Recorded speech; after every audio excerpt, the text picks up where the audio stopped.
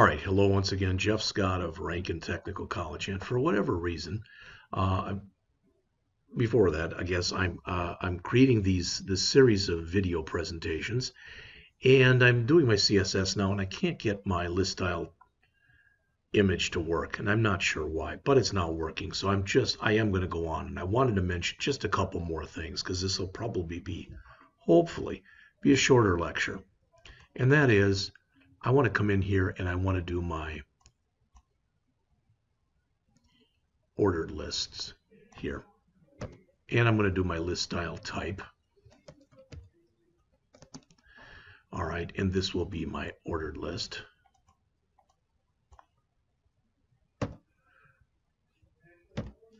All right, so this is going to look pretty ugly. This is what I'm looking for here. All right, so you've got numbers here, and that's the default. We've already talked about this, I think. So let's take a quick look.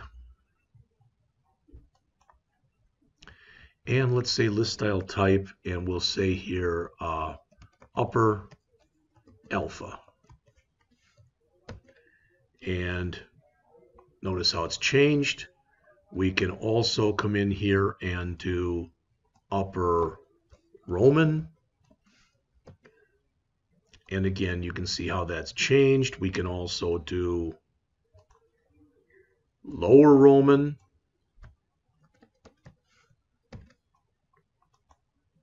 And there you see that. And lower alpha. And you can see that. Okay, just to throw those at you. And I'll come back and I'll do these as well. So let's come back here. And we will do, so I'm going to do OLLI. And just to show you, I'm also going to do here ULLI. Because now I've got the margin, etc. in there. And I'll come back to this one. And again, I'm not sure why this isn't working. But I'm going to put here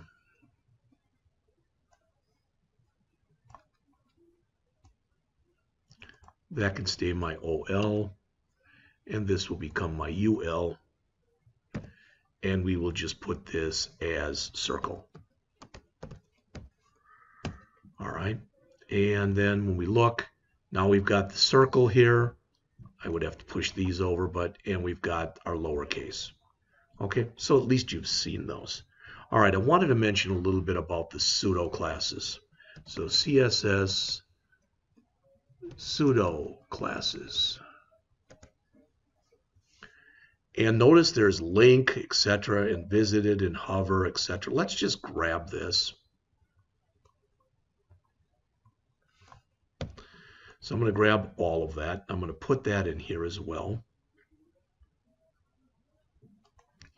To make this easier, I'm going to remove what I just put in here, which is that ordered list and that unordered list. So I'm going to get rid of both those. Okay, then I'm going to come into my style here and remove that styling since they're not there anymore. My image isn't there anymore either. So just go and grab all that and replace that with this. All right, so you can see the different color links that we have in here. All right, so let's just put a paragraph in here. And this will say the link to Rankin Technical College. Hope you enjoy. All right, the link to, and then let's come back in here and let's href equals https://rankin.edu. All right, so Rankin Technical College. I'm moving this stuff over on purpose like this just so you can see it. All right, so there you go. So let's go back to here and to here. And you'll notice the link to Rankin Technical College. Hope you enjoy. Okay? All right. So let's take a look and see. Then appear that the other things work, but we're going to fix them anyway. So here was our styling. I don't know if I've saved or not, so I'm going to save. All right, so a visited link ideally now will be green. So let's see, because that link has been visited already. So it's green. Notice when I put my mouse over it, it turns purple. All right, that purple is for when I hover.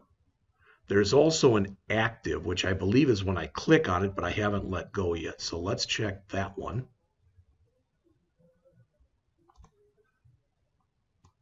See, I've clicked on it, but I haven't let go.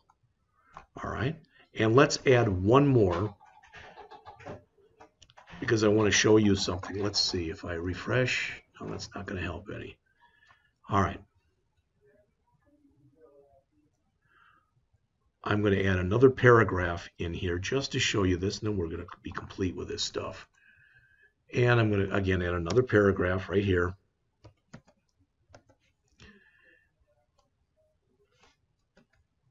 And it'll say, my link to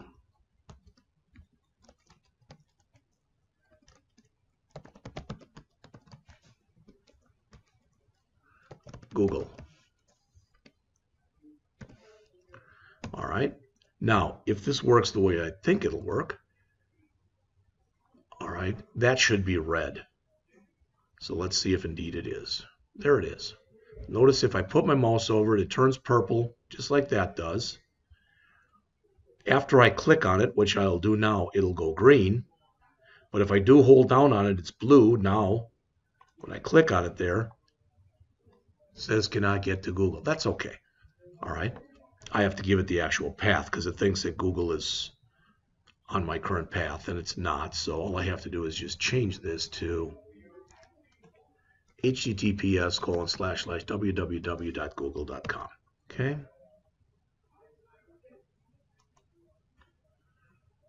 And notice it's now green because we're at Google. All right. But what I wanted to mention to you with these pseudo classes is this is one that you haven't clicked yet. It's an unvisited, so that's the link tag. This is one you have already clicked. So this is always blue by default, that's purple by default. Mouse or hover is when you literally hover over it, and active is when you click on it, but you have not yet let go after you've clicked. And if you're going to do these, link, visited, hover, and active, do them in this order. All right? All right, so the last thing I want to talk about in here, and it's good because this, like I said, this will be a shorter lecture. I'm going to type in here W3 schools, CSS positioning. All right, and I'm going to look at the position property right here. And you notice that there are 5 options: static, which is the default, relative, fixed, absolute, and sticky. So let's look at each one of them. So as it says, HTML elements are positioned by default. So when you put something in there, it's not positioned in any way. It just goes, as it says, with the flow of the page. So when we look at the example that's here, this is what it looks like. So notice this div, they put a border around it, and they say that it's static. All right. Well, there's nothing special about saying that it's static. Notice this H2, we're also saying here is position static. All right, and this div is static, which means there's nothing special with it. It's just there. And again, that's the way that it is by default. Something that's positioned relative is positioned relative to its normal position. What does that mean? Well, when we look right here, we've got here, we're positioning it relative left 30 pixels from where it typically is. So let's do this. Let's do it left, and we'll change it from 30 pixels to 50 pixels, and we will say, let's see. And I'll put in here bottom 50 pixels. Oops. So that's basically what that is it's 50 pixels to the right and 50 pixels down from the top. Now you can see that didn't exactly do what I wanted it to do. But if I make it 150, all right, now it looks like it's probably covering that. How about 250? And it's not showing anything. All right, not sure why. But we can position stuff, and it says an element with position relative is position relative to its normal position. Let's go back and let's set everything the way that it was originally. All right. So you saw this, and instead of making it over here, you can see how big that is, left 30. Let's see what happens if we try making it right 30. You can see how it gets pushed over. Now it's 30 pixels from the right. You see that? So what if we tried left 30 pixels and right 30 pixels? Why I keep doing that, I don't know. There you go.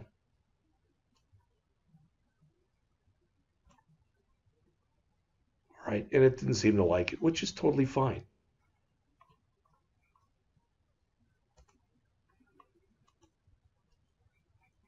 I want that, I want this. How about fixed? When you look at something that's fixed, notice it's fixed right there. Now, this may not look like a big thing, but I do want to show you something with this. All right, so it's fixed on the bottom. See that? And I'm going to come in here and I'm going to grab this paragraph and I put it in 10 times. And I'm going to run this. And you'll notice that's still fixed on the very bottom. Now, in the olden days, maybe 10, 15 years ago, a lot of times when you had a document that you put out on the system, you'd put behind it something that was called a watermark. So it was a little, maybe your image or whatever, and it was very light. Sometimes you put it in the middle of the page. So if somebody tried to copy your stuff, all right, they wouldn't be able to, that watermark would remain there. So instead of saying this, position 0, right 0, all right, so let's try top 0 and left 0, and let's see if it goes up here, right there. And you see that it has, and you see that it doesn't move. All right.